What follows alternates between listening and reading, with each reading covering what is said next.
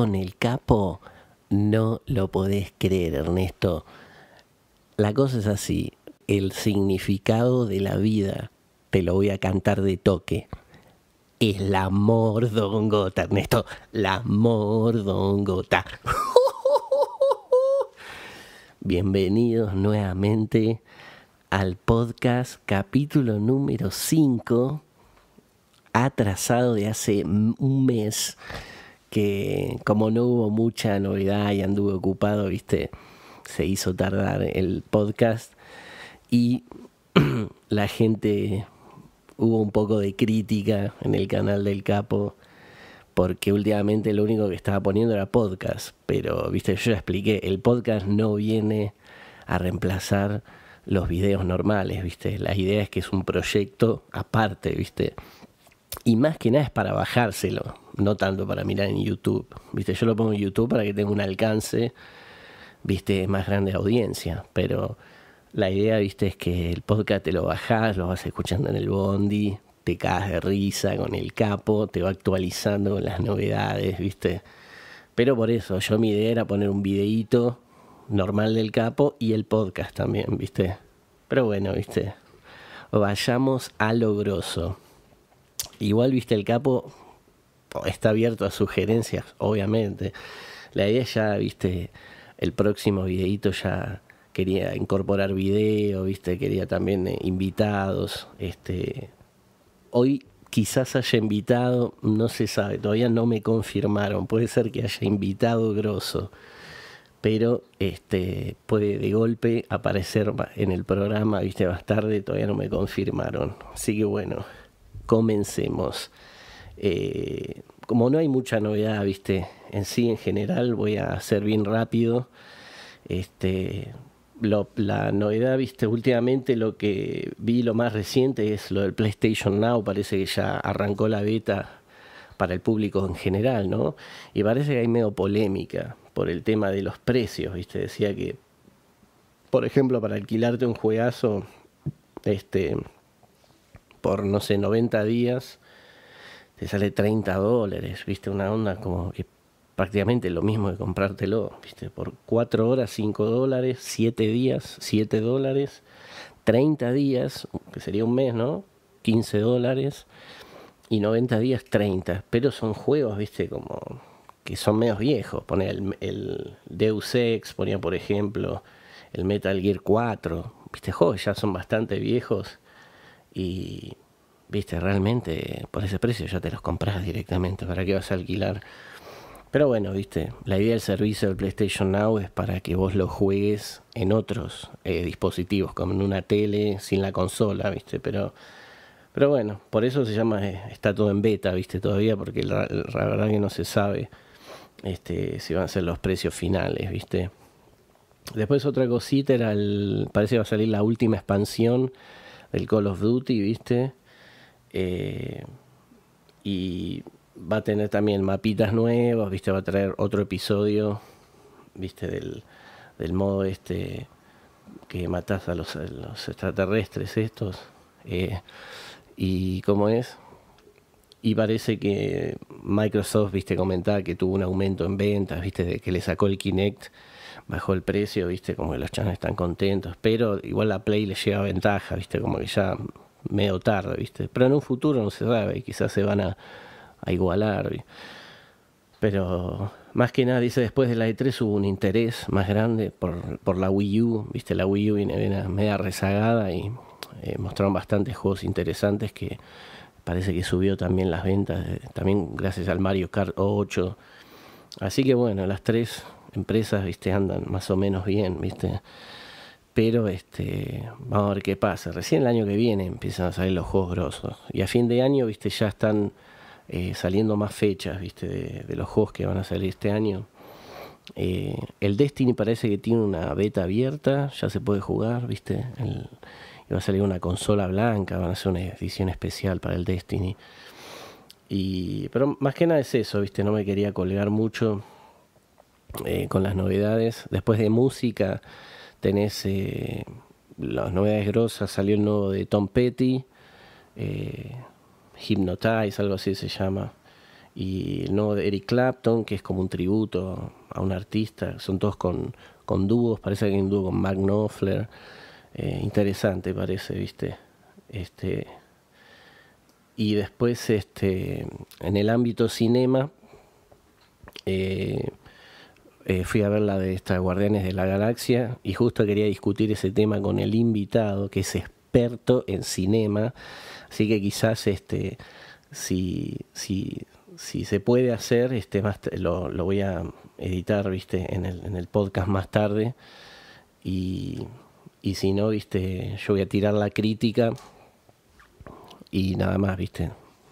Así que todavía no me tienen que comprobar el tema del invitado, que se hace desear el invitado.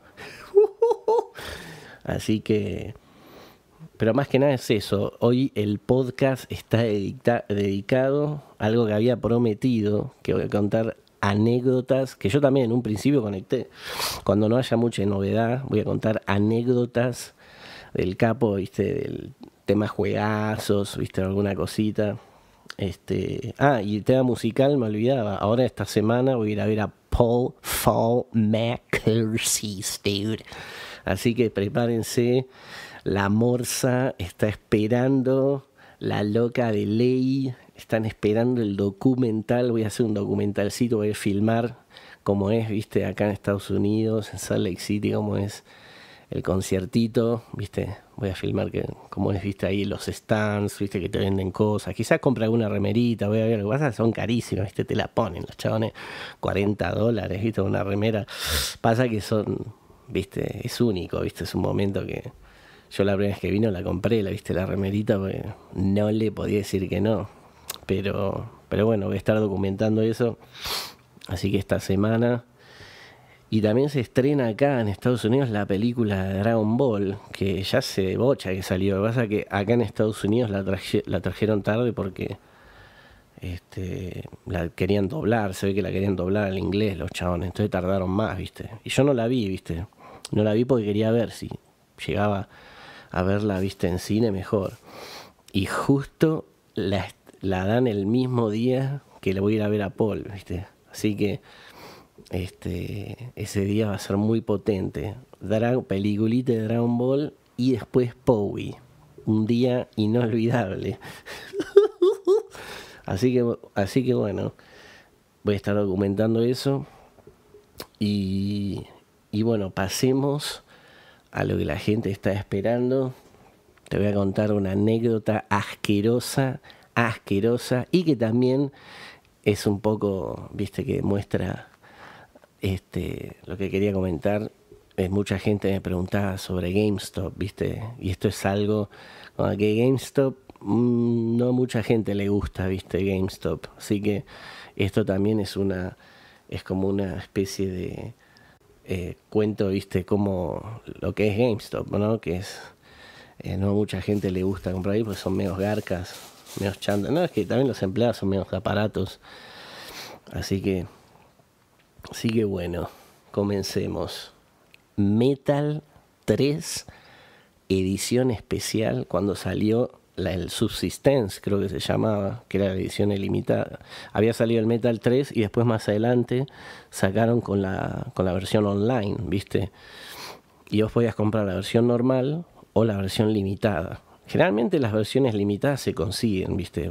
Vos ponele, había salido, no sé, el Mortal Kombat hacía poco y la edición limitada, ¿viste? Las conseguías en cualquier negocio, no es que se agotaban, ¿viste? Pero a veces las ediciones limitadas son solo por reserva. Si no la reservaste, perdiste. Después la tenés que comprar por reventa y te cortan la cabeza, Ernesto, en eBay o en otros lugares, ¿viste? Entonces voy a GameStop, voy a reservar el Metal 3 Subsistence, ¿no? El nuevo. Y le digo, sí, quería reservar la edición ilimitada, y el chabón me dice, ok. Y el flaco me dice, la reserva me la hace para la versión normal. Yo digo, pero ¿cómo es esto? Dice, no, automáticamente, me dice el chabón, se te actualiza la versión limitada, me dice el chabón. ¿entendés? O sea, ahí dice, en el ticket, cuando lo reservé decía que era la versión normal, pero el chabón dice automáticamente, cuando recibimos las ediciones limitadas, a vos se te actualiza la versión limitada, me dice el chabón. Yo, qué raro, digo, ok, whatever. Ya algo estás presintiendo. Bueno, la cosa que llega la fecha, ¿no? Voy a buscar el juegazo, tranqui, ¿viste? Y parece que esta es una edición, una edición de esas, ¿viste? Bastante limitada, onda, si no la reservás, cagabas. Yo no sabía mucho, ¿viste? Y bueno, de última la compras en otro lugar si no la conseguís. Pero estaba tranquilo, ¿viste? Porque la reservé. Entonces voy a GameStop, le digo, sí, vengo a buscar la reserva, qué sé yo. Y el chabón me da la versión normal. Le digo, pero yo reservé la limitada. Y el loco me dice, no, pero acá en el ticket dice la versión normal. Yo no. Digo, pero el flaco me dijo que automáticamente se me hacía la edición limitada. Y el chabón me dice, no, acá dice la edición normal.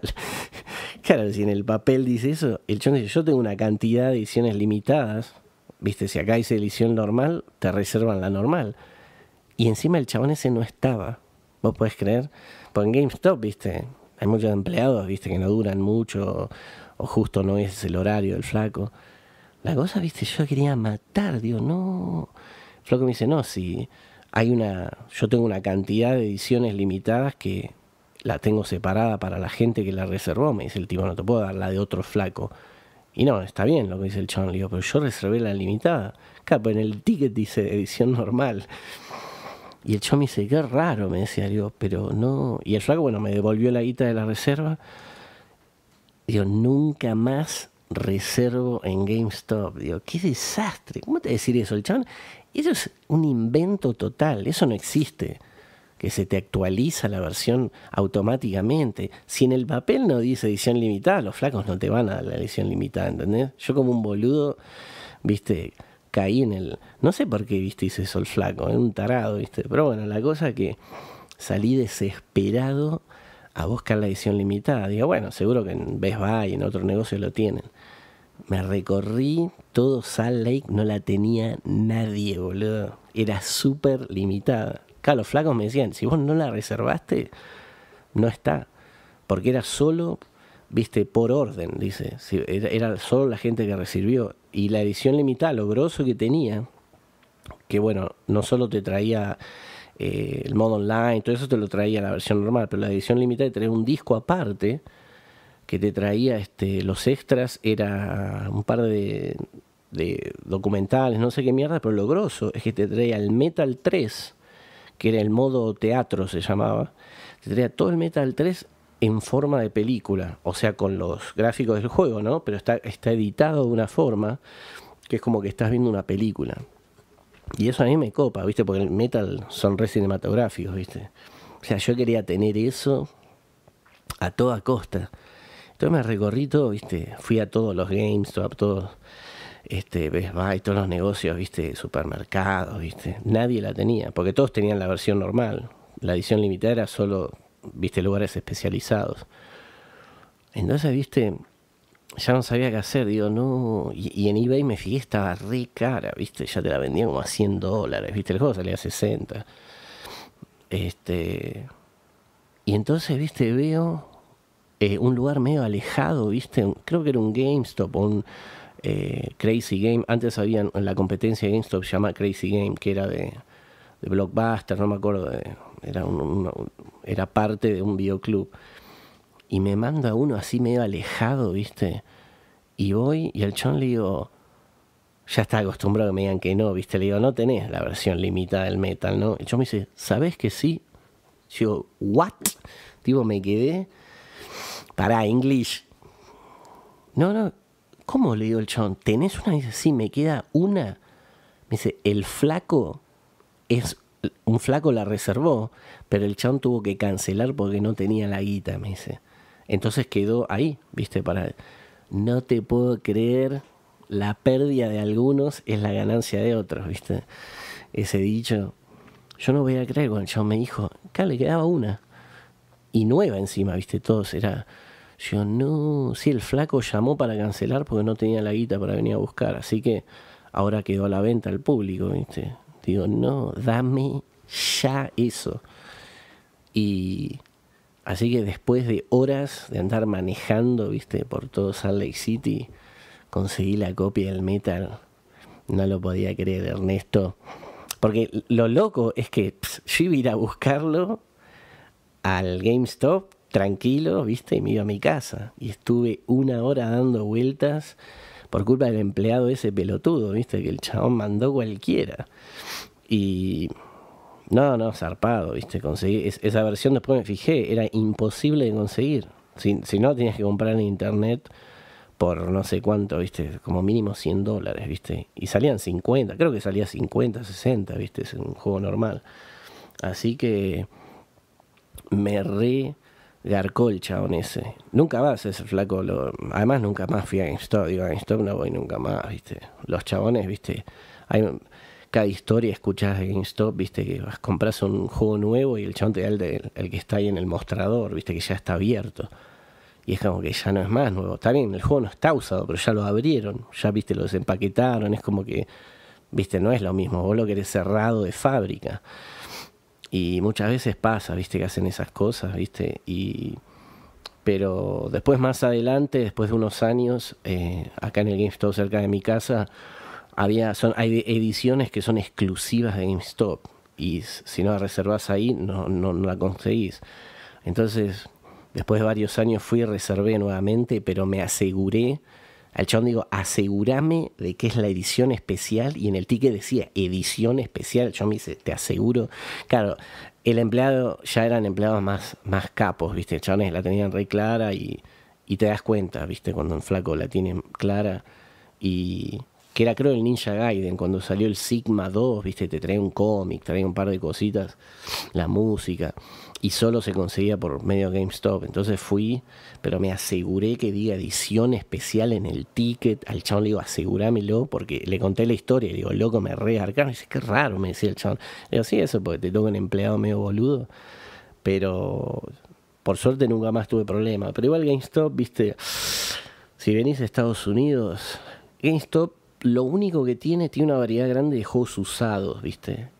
Pero muchas veces tenés que mirar en qué estado está. Porque a veces el juego no tiene la caja, ¿viste? Viene una cajita así, ¿viste? Fruta. Los chabones no tienen la tapa original, ¿viste? O a veces es el disco y nada más, el disco solo. Y ellos le ponen una tapa que dice GameStop, ¿viste? Una vez me pasó, ¿viste? Que estaba consiguiendo un juego y no estaba completo, como lo llaman, ¿viste? No trae ni el manual ni la tapa original, es solo el disco. Así que a veces eso es lo que tienes. Comprar juegos usados, tenés que tener cuidado, mirarlo, que no esté rayado. Pero tiene una variedad bastante grande ellos de juegos usados, ¿viste? Y podés canjear, vos, ¿viste? Los juegos los jugás, y después vas y lo canjeas por otro. No te dan mucha guita, por eso a mí no me gusta hacer eso, pero bueno, esa fue la anécdota del Metal 3 Subsistence, edición especial. Un asco tenía ese día, pero bueno, por suerte, ¿viste? Como soy capo, lo conseguí. Capo el Metal. Así que bueno, me acaban de confirmar, parece que se le complicó a mi amigo, el invitado, así que pero más o menos él concuerda conmigo. Te voy a tirar para cerrar este podcast la crítica: Guardianes de la Galaxia, la mejor comedia del año, así te lo digo. Y vos te preguntarás, ¿cómo comedia? O sea, la película obviamente tiene acción, es de ciencia ficción, ¿no? Pero es principalmente, en mi opinión, es una comedia. O sea, porque todo el tiempo hay chistecitos. Es como que no es una película. Aunque tiene momentos serios, es como que es más, ¿viste? de humor que otra cosa. Muchos la comparaban, es como decían que era el Star Wars de ahora, ¿viste? Como la Guerra de las Galaxias de ahora, y no sé si llegar a esa comparación, ¿viste? Pero es difícil, pues Star Wars, ¿viste? Es como que fue algo totalmente innovador de su época, ¿viste? Que duró hasta hoy en día, sigue siendo un clásico, ¿viste? Las películas originales, ¿no? Pero esta película, o sea, para mí no la compararía, viste, con eso. Está muy buena, pero no sé si es un clásico que durará así por años, viste. Pero es muy divertida, viste. Muy buenas las escenas de acción, muy buenos efectos. Pero más que nada es de humor, viste. Yo lo que más, eh, viste, es que te cagas de risa. Así que recomendada por el Capo. O sea, tiene todo, ¿no? Humor, acción, un poco de drama, momentos, viste, como tiene como un buen mensaje, viste, también. Y pinta que va a ser otra franquicia, ¿no? Porque da como que para que continúe, ¿no? Pero, así que bueno, esa era la crítica al Capo, Guardianes de la Galaxia, recomendada. Y ahora creo que se estrena Sin City, la nueva de Robert Rodríguez. Y parece que también la de Expendables 3 este mes. Así que voy a ver si tiro la crítica en los próximos podcasts. Y bueno, gente, ya voy a tratar de sí o sí el próximo podcast por lo menos tener invitado. Y voy a ver si también agrego video, ¿viste? Porque la gente quiere ver al Capo. Yo por ahora pongo juego de fondo, ¿viste? Como para mirar algo, ¿viste? Si uno lo está viendo desde YouTube. Pero si no, la idea es escucharlo, ¿viste? Bajárselo. Pero bueno, gente, gracias por escuchar al Capo. Podcast episodio número 5. Y nos estamos viendo en el próximo capítulo. No se la toquen mucho. Y nos vemos. Chao, gente.